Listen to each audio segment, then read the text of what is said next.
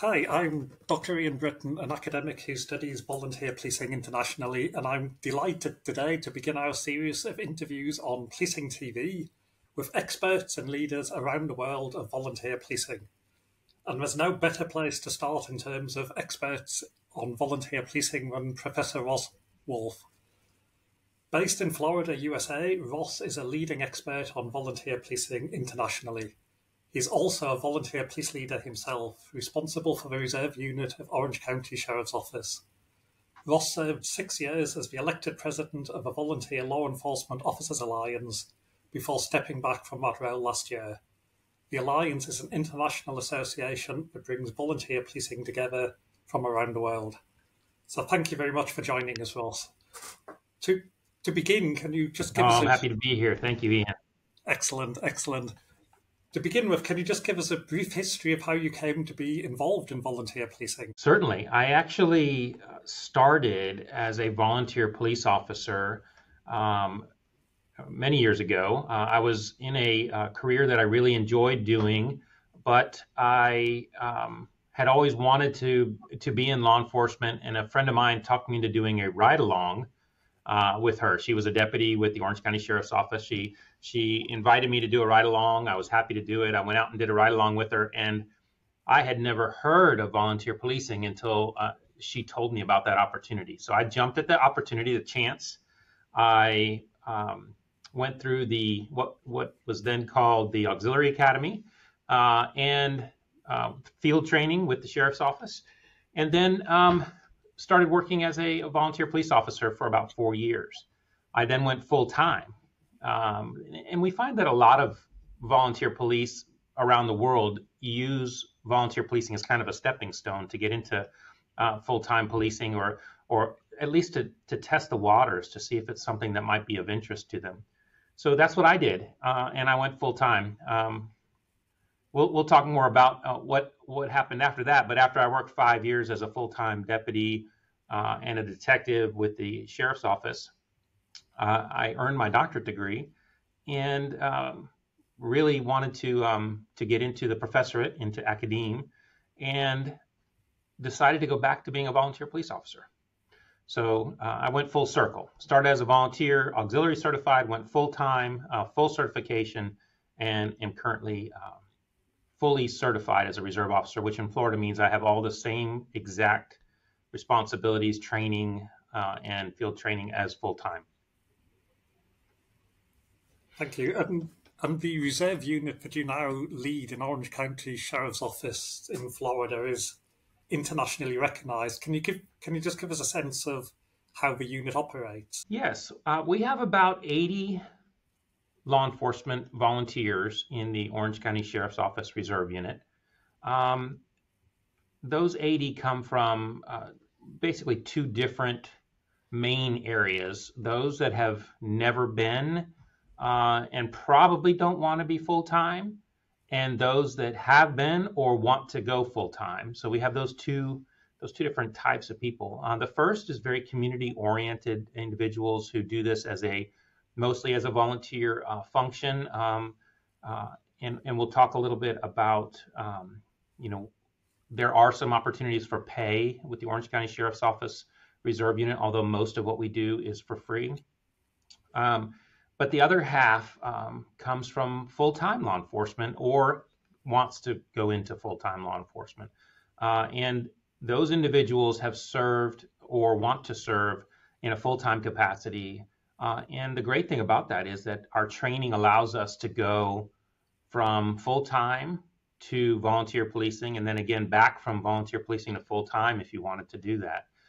Or that's your stepping stone and you want to move in that direction. It takes a lot less additional training that you have to do once you become a full-timer if you go from volunteer.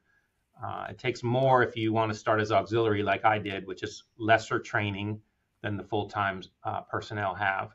But if you have the full certification and you are a volunteer and you want to become a full-time police officer, there's very little you have to do other than submitting a memo and possibly some makeup training, usually things around HR required classes that you have to go to because now you're going to be an employee of the agency instead of a volunteer. But our unit functions a lot like many units around the world, in that we ask our volunteers to help with patrol largely, to be out to assist and supplement what happens in patrol. But also, our unit is responsible for working a large amount of community relations events, things from parades to festivals to music events. Our unit is asked to assist and go to those events to help out for free. And do your volunteer officers have an opportunity to involve in more specialist areas of policing? And are there any areas that they are excluded from being involved in? That's a great question. And I think that that's one of the great things about the Orange County Sheriff's Office, is that if you put in for and you get the training required to be part of a specialist unit, you can participate. We have had reserve volunteers serve as volunteer medics on SWAT team, but we haven't had any SWAT operators, and there's a good reason for that, because SWAT, of course, requires so much training, but also has to be available at all times for call-outs, and it doesn't really fit well with the volunteer role. However, just about every other specialist unit within the Orange County Sheriff's Office has had volunteers assist in one way or another. Everything from pilots. We've had reserve deputies who serve as pilots for our helicopters. We've dive team members, bike patrol, mounted patrol, marine patrol, which is boats. Just about everything that a full-timer does, reserves can do and have participated in the past. Thank you. One of the experiences we have in the UK is that our volunteer special constables often join up but don't stay for very long. So often the volunteer careers are quite short. Is that your experience in Orange County, or do you find that your volunteers tend to be longer serving? I think we have a little bit of both, Dr. Britton. I think that we do have those that come in for just a short period of time, especially those that are hoping to go full-time. And after they get the experience that's needed, they go full-time in a short amount of time. But we also have long-serving volunteer police, and those are individuals who come in and serve for 20, 30, 40 or longer years in a volunteer policing role. I think coming from the full-time side, their tenure with our unit is not as long as our community volunteer side of folks, because they've already had a full career in policing. So they may do 5, 10, maybe a couple more than 10 years after that with us, and then decide it's time to fully retire. But generally speaking, most of the folks who come to our unit from full time spend a good amount of time. They don't usually leave right away, but we've had that happen too.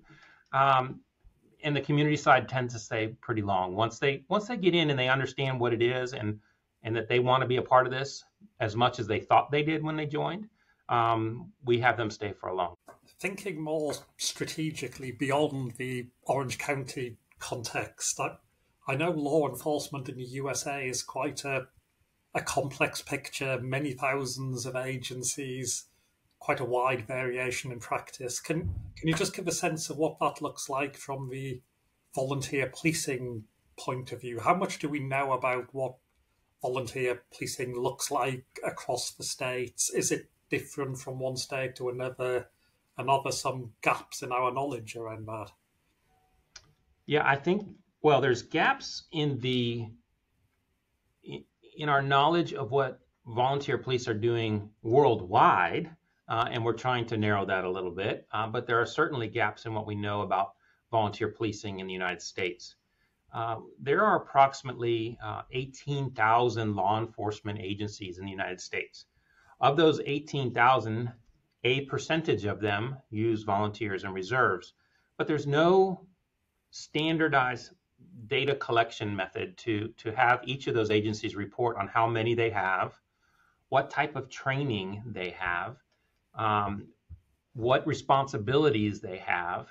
And so we've had to really look at this, and yourself as well as other academic researchers in this area, myself included, and some other folks, including, as you know, Dr. Adam Dobrin from Florida Atlantic University, and Dr. Fei Kin Che from Malaysia, but there's others also involved in this work who are looking at not only what police do throughout the world, but trying to get a better grasp on what volunteer police do in the United States.